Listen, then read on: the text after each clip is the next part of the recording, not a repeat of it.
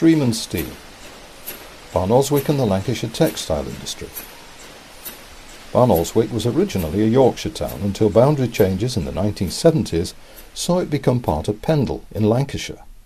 The town was caught up in the Industrial Revolution and the unstoppable development of the Lancashire cotton industry.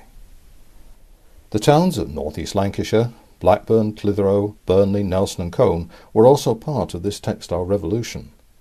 Manchester was at its heart, the North West supplying, during the 19th century, almost all the world's cotton goods.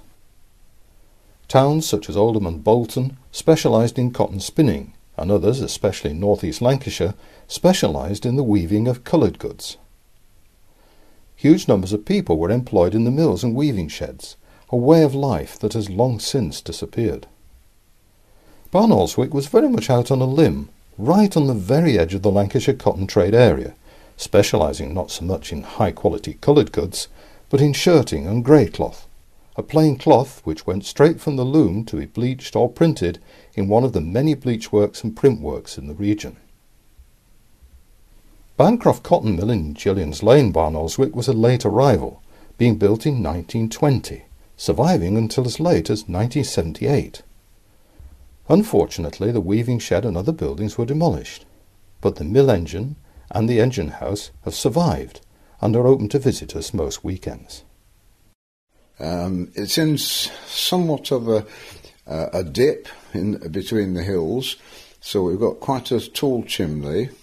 It's 120 feet high, and it's very necessary to get the necessary draft on the boilers. So the boiler produces the steam goes into the engine, and then it goes into cylinders or pistons. It's a cross-compound engine, I should say, where the steam is used twice, first in the high-pressure cylinder and then in the low-pressure cylinder. And those cylinders are named Mary Jane and James. And that was the name of the mill owners, and the chap who actually built the mill was James Nutter, and his wife was Mary Jane. That was quite a common practice. Cylinders of engines were named after family members quite often. Originally, of course, the engine ran by means of ropes initially, and then by bevel gears. All the shafting which turned the... This is transmission from the engine into the weaving shed itself, yeah, and ran all the looms. It also ran a big generator to produce power and light, and some of the power was actually used to light some local houses as well. Kissing the shuttle was common practice in weaving sheds. It involves sucking the cotton from the cop in the centre of the shuttle through a narrow hole before weaving could continue. There were many cases of rotten teeth and cancer of the mouth and throat before self-threading shuttles were introduced. Hilda Ellsworth well recalls kissing shuttles being used at Bancroft Mill. Was it there when you went in at first? Oh yeah, so they were all there. So how did it work, that? How did the kissing shuttle actually work? You had to suck weft through, hadn't you? You put your cop on, shut it up, and then you went like that and sucked thread through a little eye. Sucked it into your mouth? Yeah, yeah.